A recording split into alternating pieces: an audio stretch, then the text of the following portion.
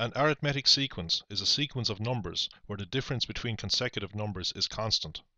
So if we look at this arithmetic sequence here, a sequence is just a set of numbers separated by commas.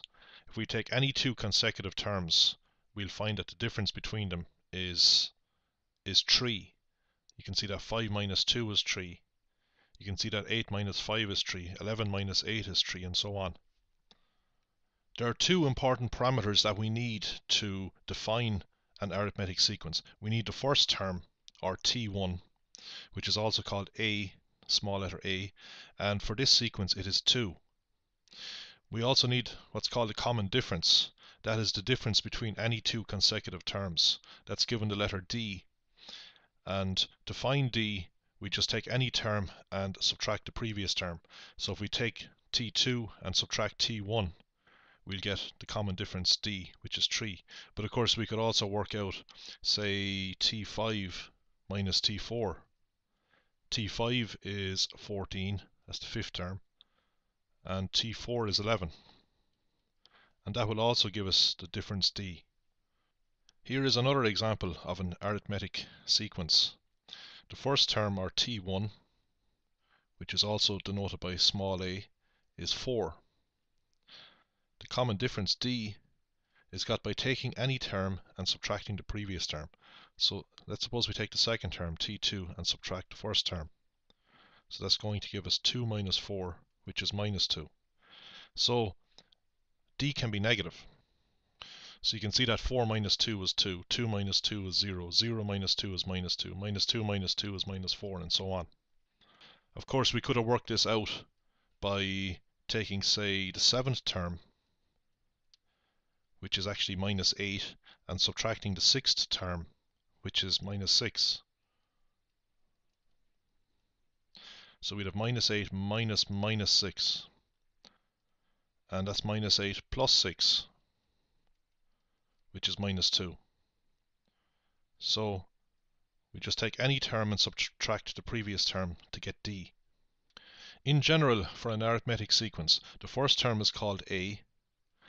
The second term is got by adding D onto A.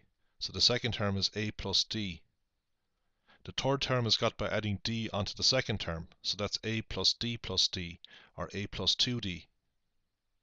The fourth term is got by adding D onto the third term. That's A plus 2D plus 1D. That's A plus 3D. And so on. So this is T1. T2 is A plus 1D. T3 is A plus 2D. T4 is A plus 3D. Suppose we want to go as far as Tn. Tn is the nth term, where n is any number. Well, let's look at the pattern here.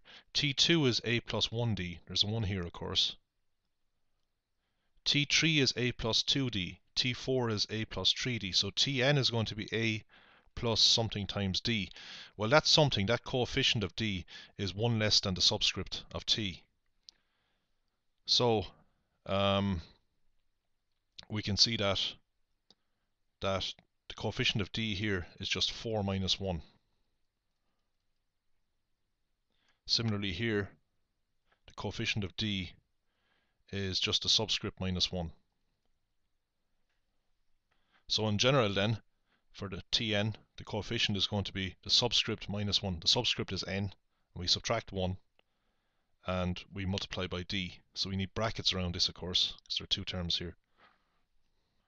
So the nth term of an arithmetic sequence is Tn equals A plus n minus 1 times d.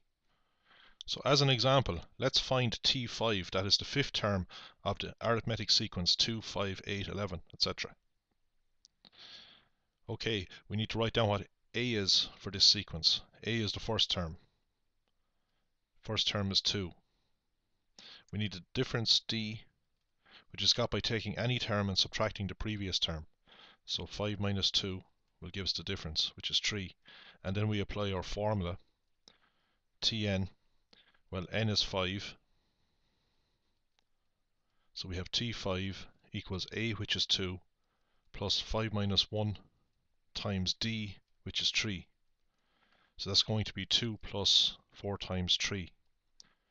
That's 2 plus 12, which is 14. So that's quite straightforward. We could have just worked this out actually, because I have the first 4 terms written down here. So the fifth term is got by adding 3 onto the fourth term. 11 plus 3 is indeed 14. Let's get T50. Well, it's the same formula. The first term A is 2 plus n is 50. 50 minus 1 times the difference, which is 3. So this is going to be 2 plus 49 times 3. 49 times 3 is 147. So we get that T50, the 50th term of this sequence. If we were to write this out, write out 50 terms, the 50th term would be 149. An arithmetic series is just an arithmetic sequence where we simply add all the terms together.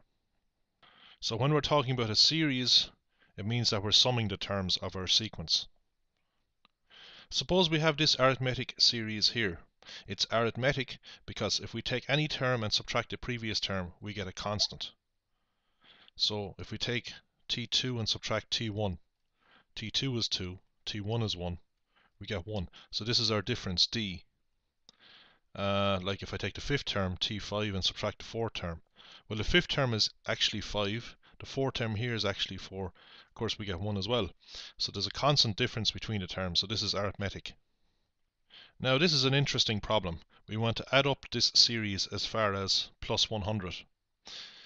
We can use the letter S to denote this sum, and the subscript 100 tells us that we're taking 100 terms of this arithmetic series. For this particular series, of course, 100 happens to equal the last term. Now to do this on a calculator would take a long time. So there's an interesting trick that I can use, which basically also helps to derive a formula for the sum of an arithmetic series. The trick is to write down this series backwards underneath our first series and sum vertically. Sum these two series vertically. That means we're going to be adding S100 onto itself, so we're going to get 2 times the series. So we're going to get 2 times the sum of all the numbers, all the natural numbers from 1 to 100. Now, 100 plus 1 is 101. 99 plus 2 is 101. 98 plus 3 is 101, and so on. So you can see the pattern. We're going to get 101 when we sum vertically. Over here we have 101, then 101 again, another 101. So we have a lot of terms in between. I'm not going to write them out, of course. There's actually 100 of these 101s. So 2 times S100 is 100 times 101. Now 100 times 101 can be done without a calculator. That's 10,100. We just add 2 zeros onto 101, which means that S100 is 10,100 divided by 2, and that's actually 5,050. So that's a quick way to sum all the natural numbers from 1 up to 100.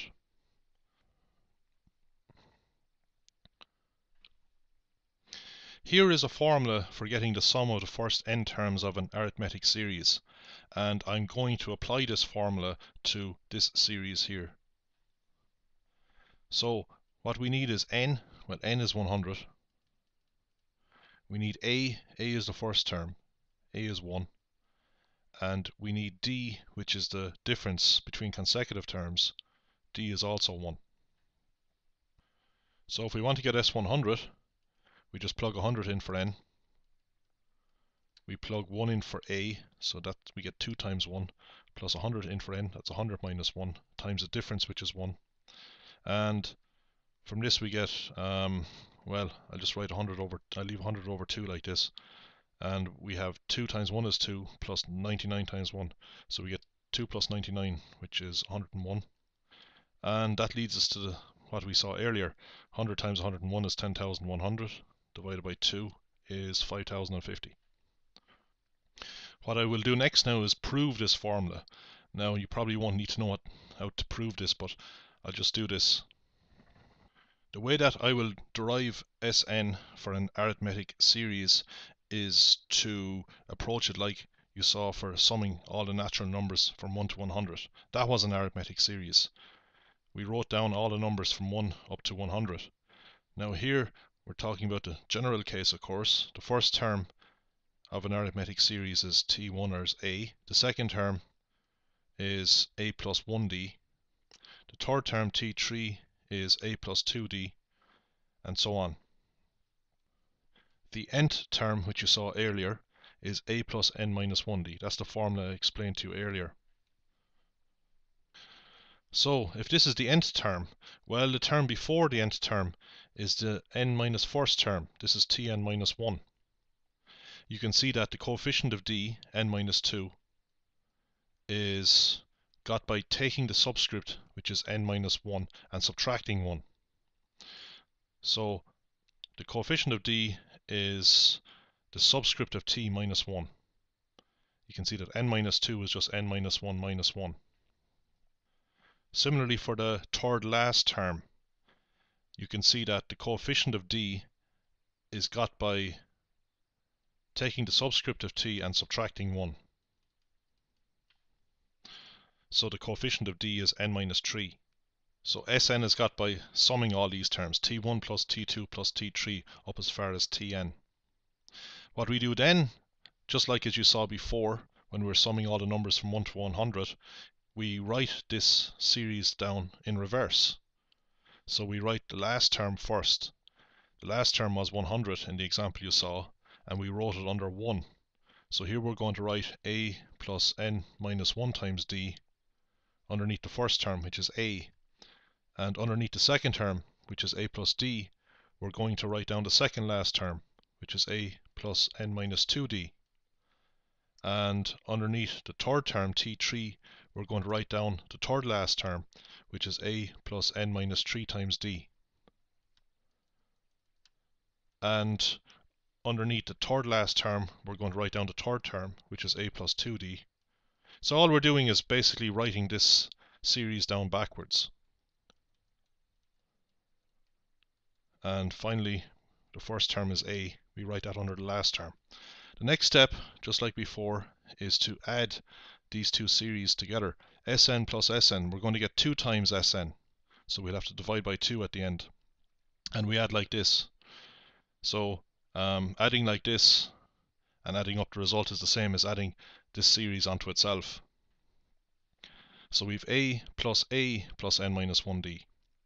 Well, a plus a is 2a, and then we have this n minus 1d. So what I did there was I added this term onto this term, and then we're going to add this one here onto this one here. So a plus a gives us 2a. Now we get 1d plus n minus 2d. Well, if we add 1 onto n minus 2, what do we get? 1 plus n minus 2 is actually n minus 1, because plus 1 minus 2 is minus 1. So when we add the d's together, we actually get n minus 1d. Similarly here, we're going to add this term onto this term here. So we have a plus a is 2a, and we have 2d plus n minus 3d. So that's 2 plus n minus 3, which is of course n minus 1. So you can see what's happening. We're just getting the same result, just like you saw before when we added these terms for the sum of the first 100 natural numbers. We were getting 101, 101, 101. So that pattern will continue.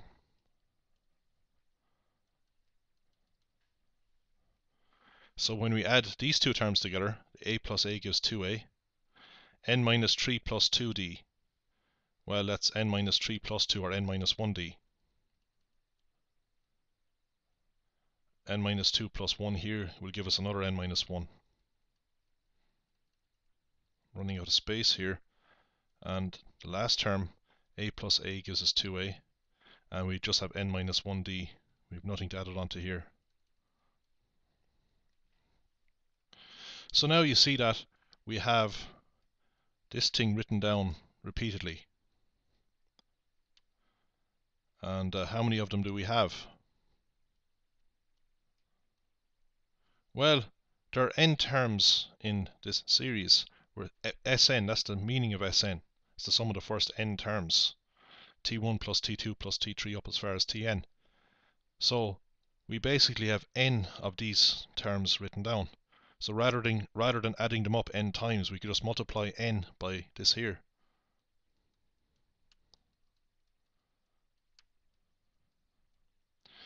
And finally then, to get Sn, we just divide both sides by 2. So we divide all this by 2, or we can just put n over 2. N is multiplied into this, so I just put n over 2 into 2a plus n minus 1d. So this is the formula that you need to know how to work with, but you probably don't need to know how to derive it.